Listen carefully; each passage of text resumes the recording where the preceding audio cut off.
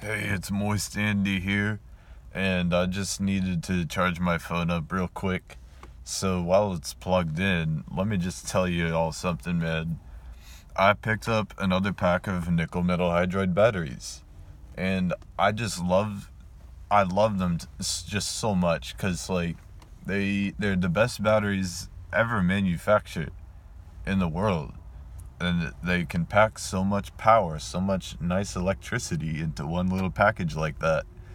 And Panasonic bought Sanyo, which was the original makers, and ever since then, the separator inside the film that separates the two electrodes has gotten a lot thinner. And they coil it up more in a jelly roll, so they pack more of a punch now, and they can last. They're more durable now. That's about the only difference is that they've improved on since like the nickel cadmium batteries were around, which sucked, and they just lost their ability to charge up because they grow like dendrite crystals inside of the electrodes coming through, shorting it out, and the self discharge rate is too high, so you just have to charge them up way too often, and that's just not at all how these new batteries are made. They're much better, much nicer.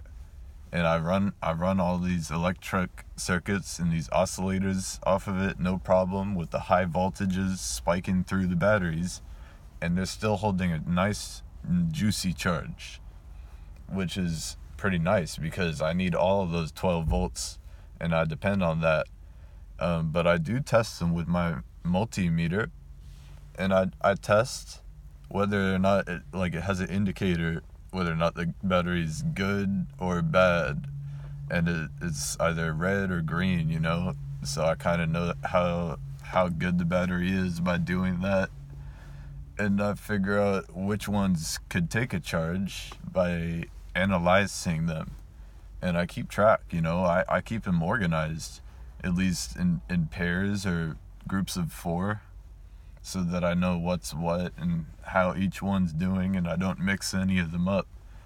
I did get those CVS rechargeable AA's, and I think they're kind of the same exact thing, just made with a little bit cheaper materials, but they output like the same amount of current just for a little bit less milliamp hours, something like 2000 as opposed to 2550 milliamp hours of the Panasonic Eneloop Pro, made by Sanyo originally, but then Panasonic bought out Sanyo, and that's really nice.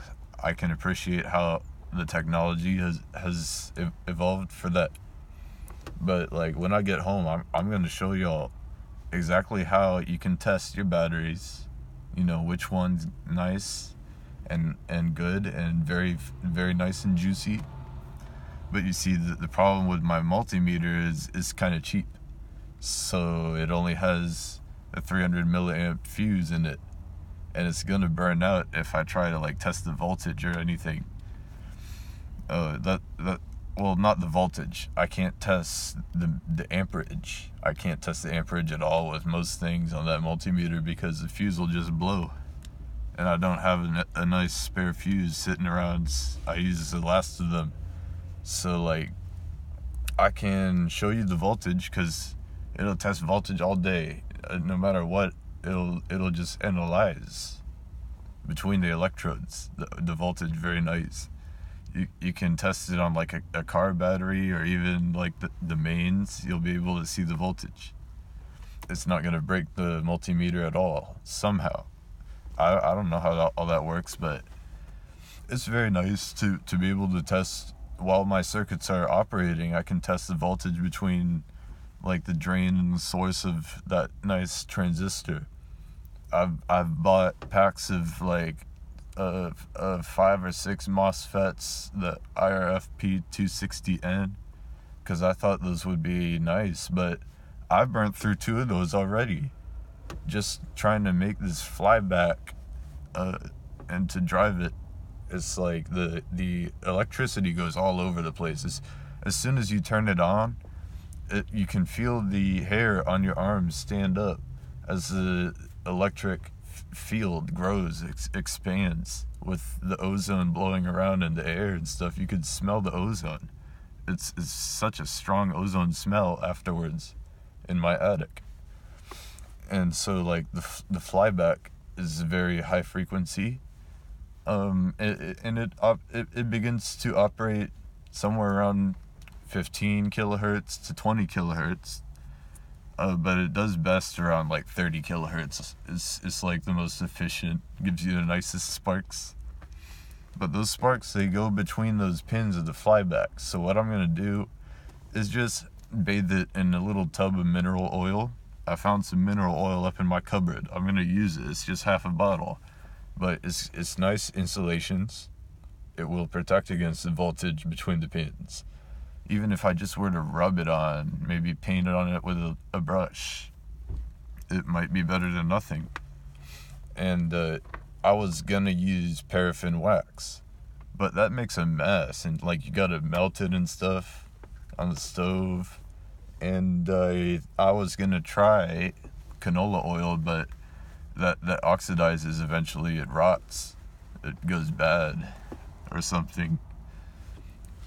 So I just got to show y'all how we do this thing, how we can manufacture our own device and fabricate, so we can solder together connections between, old components you may have laying around in an old TV set or something like that. You all got like those big chunky resistors and capacitors and stuff. You get all that for free anyways if you look for it. And so with that said, like I'm gonna make some instructional things, give y'all some schematics, and hopefully show you how to solder on some nice breadboards with the through-hole soldering technique. I got a nice butane soldering iron, a nice cordless, nice hot iron. It gets like 1300 degrees or something. And then I got these breadboards it was just a pack of two of them connected together. You could like break them apart if you need to, for $4 at the Micro Center. Now they had like other ones that were thicker that you could desolder the components from more easily, but those are like expensive, like $20 for one like this long. And they have packs of 5 of like big ones with like the holes are large, but like I don't want something like that because it would just be too much wasted space, or I would have to chop it in small bits.